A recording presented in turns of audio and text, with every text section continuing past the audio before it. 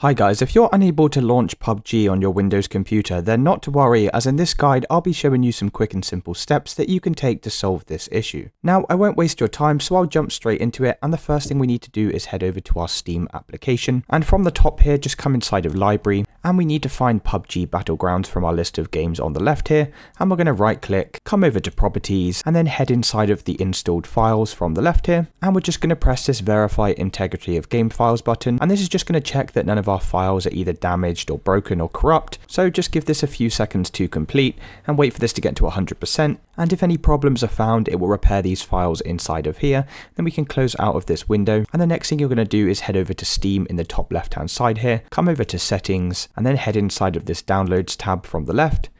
Come down to clear download cache, and we're going to press this clear cache button, and we can go ahead and press confirm. Now this is going to restart the Steam application and may require you to log back in. So once you've logged back in, then just head back over to library, come back over to PUBG from the left here, and we're going to right click again and come inside of manage, select browse local files, and then come inside of TSL game, inside of binaries, Win64, and inside of this folder you should see a file called tslgame.exe,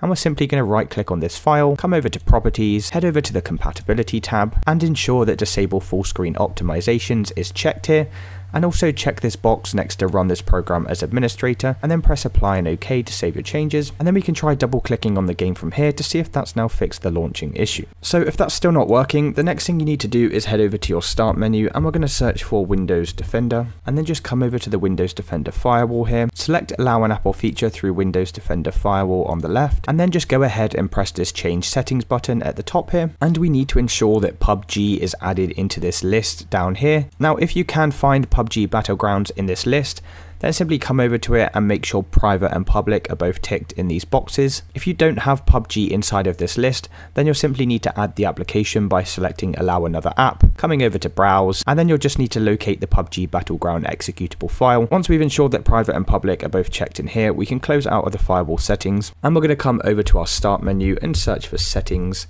and then come over to the settings tab. Scroll all the way down here to Windows Update, and then just press this check for updates button, and we're just going to ensure that our computer is running the latest version of Windows, as sometimes if you are running outdated version of Windows, this can cause compatibility issues with our other applications and games. So once you've ensured you're fully up to date here, we can then come out of the settings window, and we're going to next come over to the start menu and search for Task Manager, and then come over to the Task Manager tab. Now inside of the Task Manager window, we're just going to close down any background applications that we're not currently using and could be causing conflicting issues with our game. So you'll simply need to right click on anything you're not using, and then just press on End Task, and just make sure you know what the process is before ending the task, just to ensure you don't close down anything that actually is quite important for our computer. And once you've closed down all the background applications, we can close out of this window, and once again you can check to see if that's fixed the issue. Now if that's still not working, the very last thing that we can do that will be sure to fix this issue is come back over to the Steam application, head back over to library and find PUBG from this list of games,